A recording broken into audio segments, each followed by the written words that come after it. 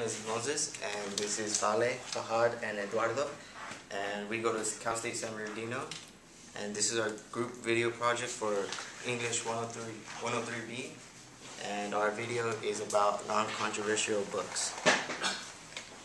I mean, non-fiction controversial books. My book name is Muslim Women Reformers, and I want to go over the most arguable points. The first one is why is the government don't give women's advance in the society, and the other point, why is the society don't give the women advance in the society. And about the book, I like the book because it has many good points. In my research project, I have 4 parts. The first part is 2 points about whether I like the book or not, or 2 arguable points. And in the second part, it's basically summarize the book, which is all about Muslim women, and it has like many different countries such as Afghanistan, Iran, and Pakistan, and they're arguing why women don't have their rights.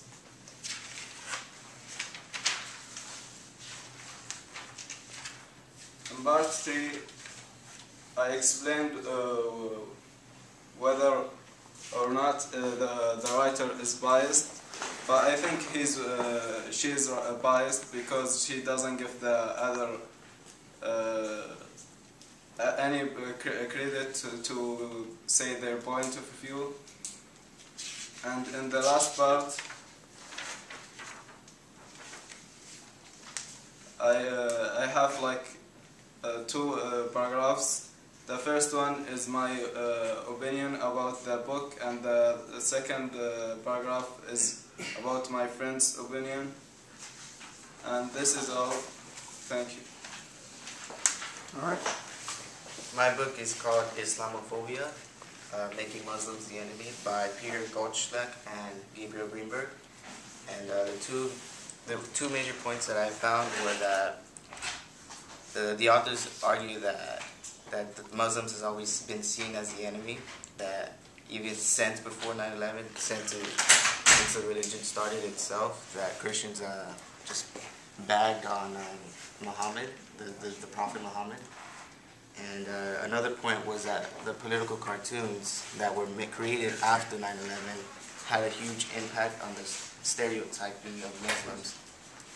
And I liked the book because it was quite interesting that there's a lot of stereotypes that I myself didn't know existed, and it helped me have a more open mind about not to believe the media and what they always say. And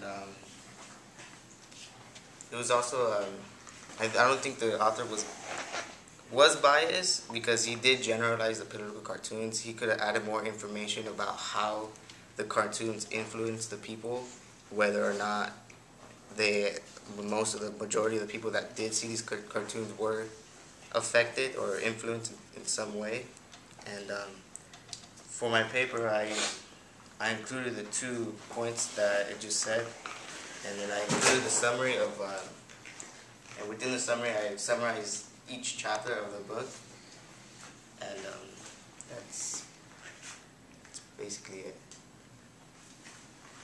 Well, my book is the same what Moises had, Islamophobia, Making Muslims the Enemy. The book is talking about the Islamophobia major problems that is affecting to all other people, to all other nations. It refers to the general fear of Islam among non-Muslims. It's happened that after 9/11 attacks, the people start to discriminate Muslims as a tourist people. And this book, the authors convey our inside, because I'm a Muslim person, convey our inside voice to the book, and they write about our feelings. So that's why I like. The authors mentioned 2 argumentative points.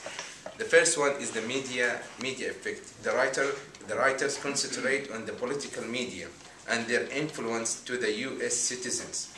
Also, the other point is the stereotype.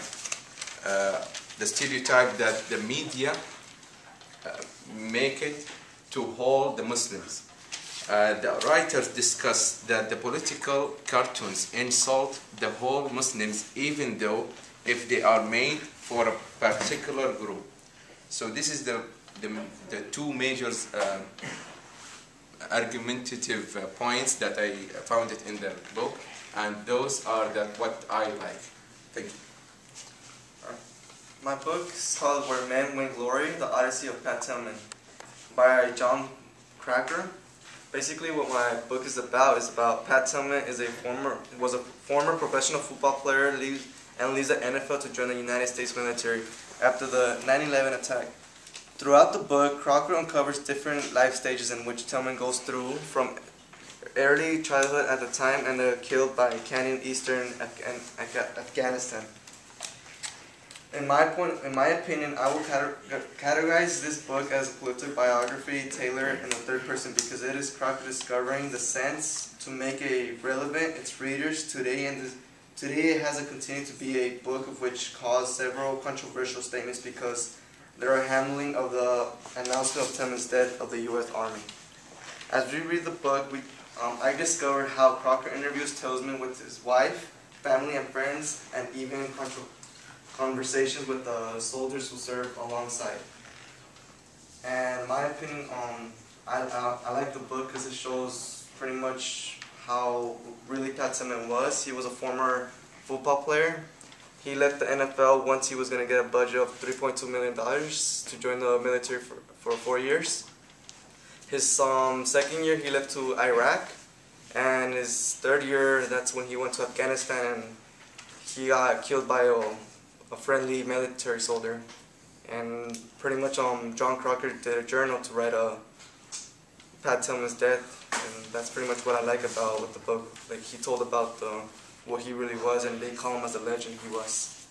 That's pretty much it. And well, in conclusion, thank you for everyone, and thank you for the class 103 that they are learned from Dr. Buckhoff, and we hope to see you at next quarter. Thank you.